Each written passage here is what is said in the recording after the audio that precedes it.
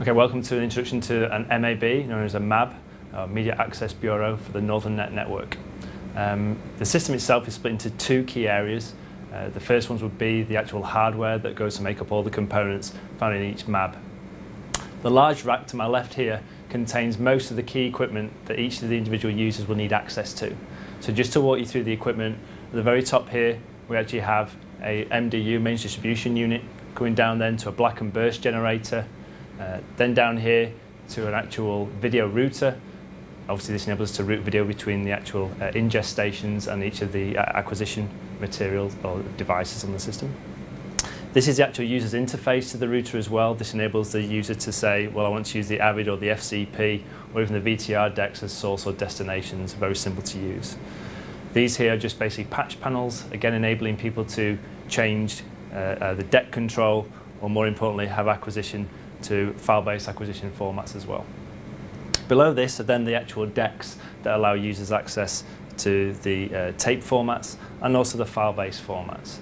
These are P2 and XD cam for file-based acquisition, and then we have a 1500 deck which enables us to use either HDV, mini DV or DV cam footage. Underneath here we have a Sony J3 which enables us to use any of the traditional Digibeta, Beta SP formats, but again in standard definition, not necessarily in high definition as the 2 or 3 units above offer. We now get onto the actual edit suites themselves. This is the Nitrous DX, which is the I/O box that actually goes in tandem with the PC system here. This runs Media Composer software, and to the side of this is then the FCP system, which is based on a Mac Pro, and this actually runs a Kona LHE card for capturing. Each MAB also has a acoustic rack. This contains the centralized storage unit and any streaming coding device.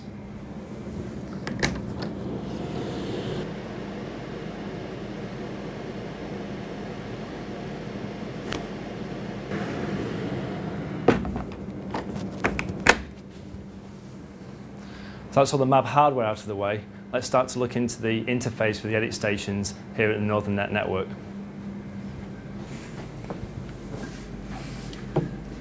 This is the PC system that runs Media Composer running on the Nitrous DX hardware. First thing to note here is the fact that we do offer secure central storage, which the user themselves receives instructions through one of their emails when they make the booking to actually map a thing called a Unity drive.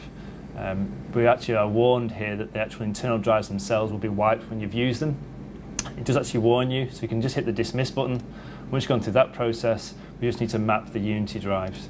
I'm just going to go through the process of mapping them. Typing in the appropriate username and password. I'm going to select the volumes I want to use, or I've been nominated. Okay, and once we get the green icon in the bottom right hand corner, we now know we can actually launch the Media Composer application.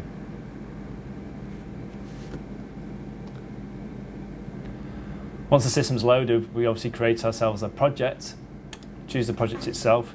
Now in this case, it's just a standard definition project that I'm going to be using, as I'm going to be capturing from mini DV, but it can be high definition or it can be standard definition.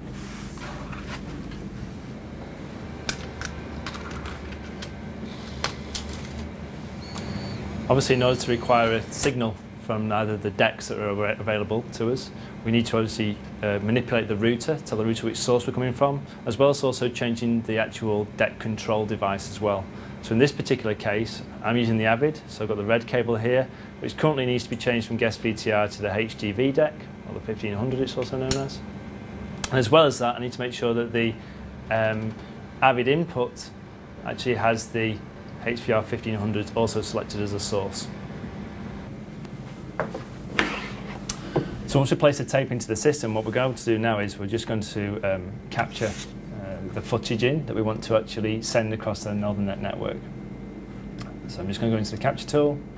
I'm just going to capture that onto, in this case, the Unity drive. Record this in. The footage I'm now recording is what I'm actually interested in actually sending to a remote site, such as a MAB, or even an end user on the internet.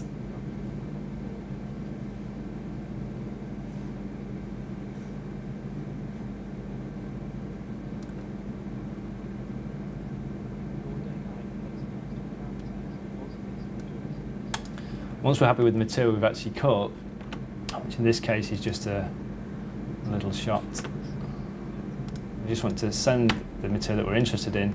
I'm actually just going to load it in as a source clip. I can, in this case here, I can actually make editorial decisions, or more importantly, I can just choose the material that I want to send across the NorthernNet network. So in this case here, I'm just going to wait until we cut away from this shot. I'm going to mark it in. I'm going to wait until we get to the end of this shot of the guys walking before we get there, marking out just a rough kind of cut. Make that as a sequence. I'm going to call this one send to mab. And then what I'm going to do is, I'm just going to take this particular sequence and now I'm going to export it. Currently, obviously, it's held in a digital format, but if I want to make it more user-friendly, maybe send it as a QuickTime move, as an AVI, I can do a number of things. I can either export it directly from the edit suite itself, or we can submit it to a thing called an AnyStream server. The AnyStream server itself will actually do the remote encoding for us if we want it to. In this case, I'm quite happy just to export it potentially as a QuickTime movie. So I'm just going through the process of exporting, which is a right-click, say export. I'm going to choose the right formats through the options here. Again, we can choose any format that we want to. So in this case, I'm just going to choose QuickTime movie. I'm just going to say, let's use traditional codec, such as animation, which would be fine. I'm going to save that. I'm just going to stick it onto my desktop.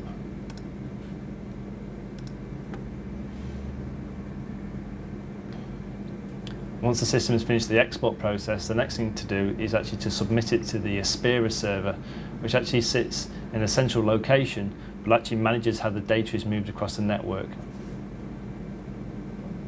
Okay. So I'm now going to just quit out of the Avid application. Again, this will be almost an identical process if you were to use the FCP system as well. Okay, now I've got my, in this case, a QuickTime movie that I want to actually send to my end user. All I need to do is actually submit this to the Aspera server, which is at the heart of the NorthernNet network.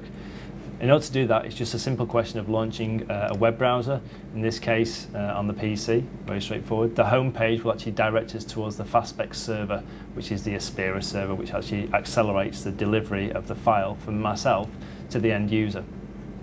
So, all I need to do is log on with the appropriate username and password. So in this case here, it's one of the appropriate map sites.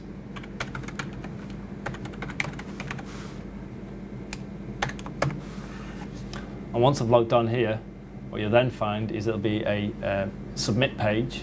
All I need to do is type in an email address.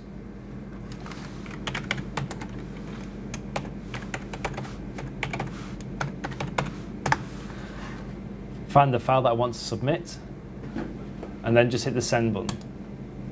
What we'll now find is that this particular interface shows us the data transfer.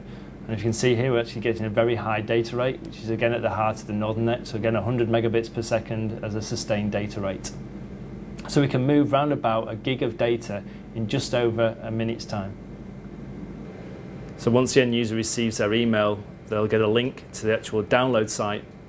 Once they click on the link, they'll actually be able to download the package that's been sent to them. As you can see here, we're getting a much accelerated connection using the Aspera server, which sits at the heart of the NorthernNet network.